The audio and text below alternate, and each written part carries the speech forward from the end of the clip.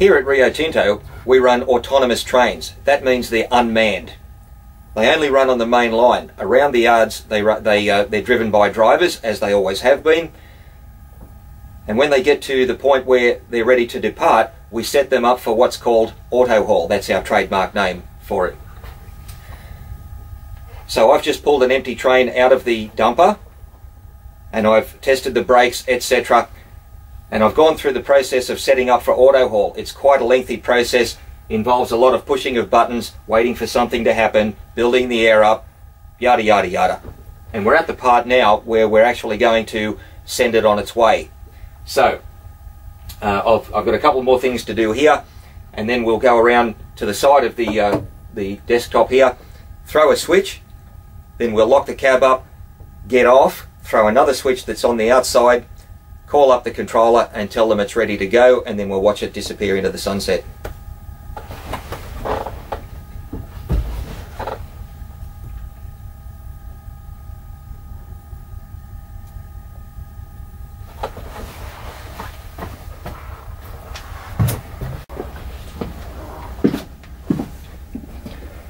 So these are the ATP switches. This one is the on and off switch, and this one is the selector switch for which mode it's going to be in when it's on. So we have passive, that's the old system where the driver drives the train. We have driver assist, which has the driver driving the train, but there's a screen on the there's a display on the screen there showing him what to do and when to do it, like take a throttle notch now, put some brake on now. That was the forerunner to AutoHaul. That's when it was in the testing phase. Then we have attended, right? That's where the train is driving itself, but there is a driver on board. Again, that was a later part of the testing phase. And then we have driverless, so which is what the name implies, nobody on board at all. So we'll throw this switch over to driverless.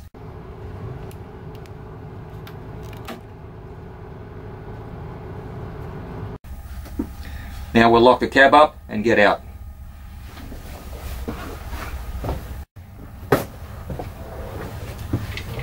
Yeah, part of the requirements for running an unattended train or an unmanned train is that all the cabs have to be locked, so that if it pulls up in a siding somewhere or stops for any reason, people can't, board the train, get into the cab and play with the controls.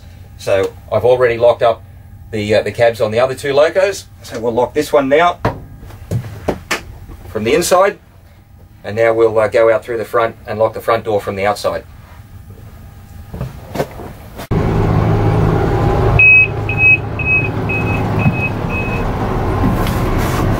There'll be a padlock hanging somewhere around here. It's usually on that little chain there, but it could be anywhere, so we'll take that padlock,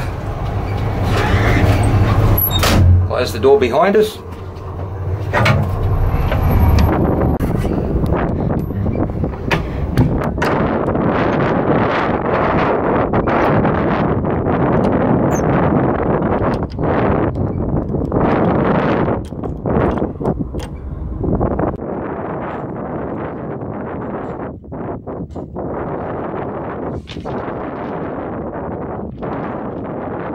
Alright, the only thing left to do now is this switch that's on the outside, disable it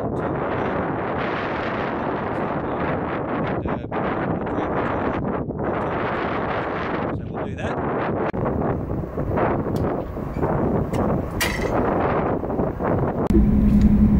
Cape Tower ML25.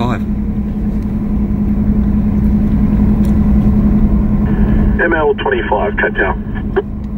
PFM for 8110, thanks.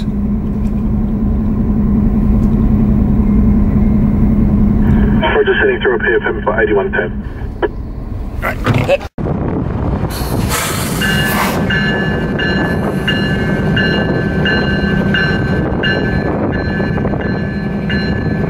So the bells will ring, the horn will sound, and then the loco will move off by itself.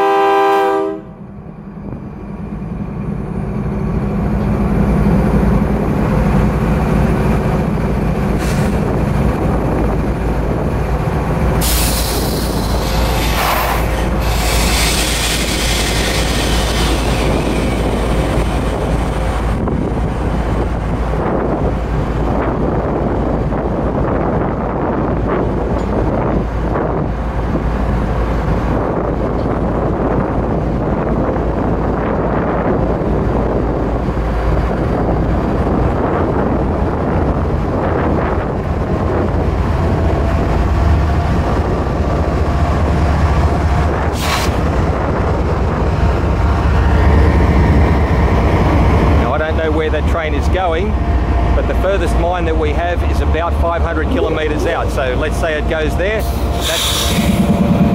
this train will go 500 kilometres, go through the loadout, load itself and travel all the way back with nobody in the cab.